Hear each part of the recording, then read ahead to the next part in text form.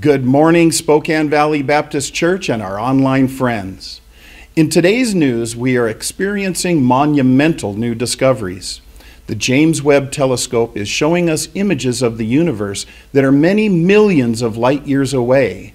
1 light year in space is 5.88 trillion miles. Some might be challenged by these revelations. It may go against your image of God and creation.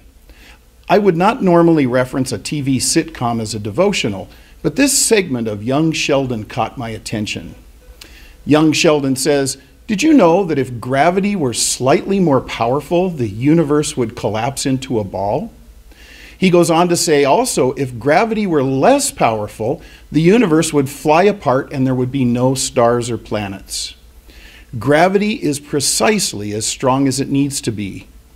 And if the ratio of electromagnetic force to the strong force wasn't 1%, life wouldn't exist. What are the odds that would happen all by itself? Sheldon goes on to say, the precision of the universe at least makes it logical to conclude there is a creator. Genesis 1:1, in the beginning God created the heavens and the earth. What we're learning today is how awesome the universe is that God created. It must be perfect to exist, and by God's design it is. Let us rejoice and be glad in learning how awesome our God is.